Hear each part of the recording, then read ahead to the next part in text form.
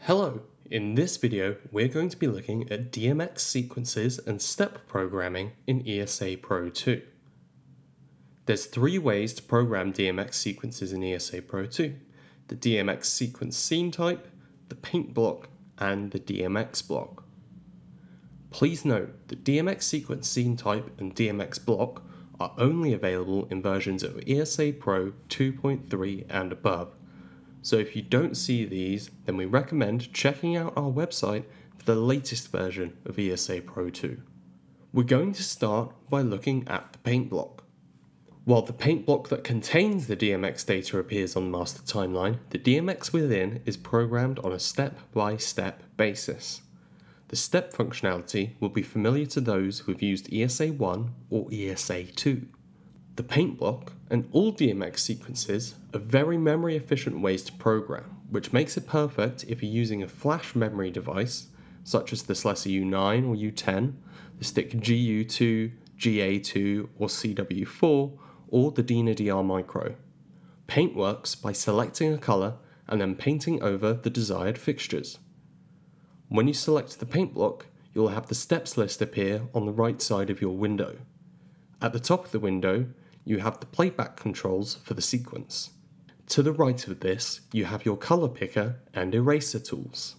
When you select the colour picker, it will appear in a separate window. You can select from the preset colours, use the sliders to create a colour of your choice, or input DMX values directly. Enable or disable extra colour channels using the checkboxes. You can then use the rectangle lasso to paint fixtures within the rectangular selection, or use the paintbrush to paint over the desired fixtures. Next to your colour picker is the eraser tool. This will remove the colours from fixtures. You can use the tools at the bottom of the steps pane to add new steps and to copy, paste, and delete steps. Steps work the same way here as they do in the ESA 2 software. You can set a time for the steps to fade in and a time for the step to be held.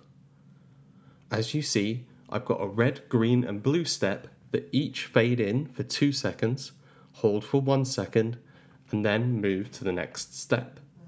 Next we'll take a look at the DMX block. This block is found under the Special section in Selections. Unlike the paint block, you program your DMX by calling up a DMX levels grid. Select your desired DMX universe from the drop-down at the top and select if you wish to view the address of each segment in the grid or the DMX value.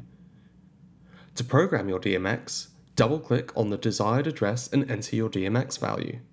You can assign values to multiple DMX addresses per step. The ability to target specific DMX channels with specific values makes this block type ideal when triggering external devices that can receive DMX. You can add additional steps using the tools in the steps pane. This works in the same way as it does for the paint block. Finally, we're going to look at the DMX sequence scene type. For users of ESA 2, this is going to be very familiar.